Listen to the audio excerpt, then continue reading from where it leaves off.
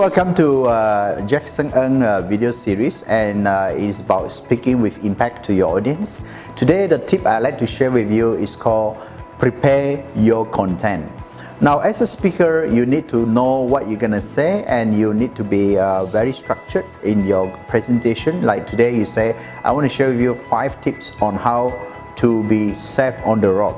I want to share with you 5 tips on how to find money in your industry. I want to share with you 5 tips how to become confident. I want to share with you 5 tips how to become good at cooking. So whatever you want to be teaching, you have to prepare your content.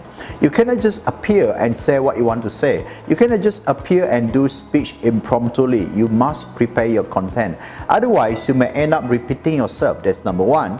Or you may look blur, then you look like funny, and people can tell that you didn't come prepared.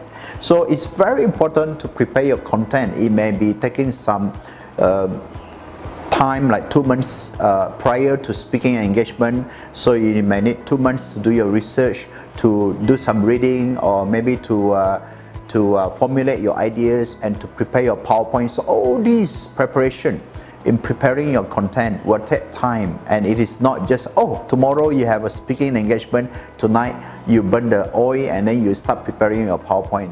This is called disaster. A good speaker must prepare the content far earlier before the speaking engagement. I always tell the trainers who come for my training, I say, when the master is ready, the audience will appear.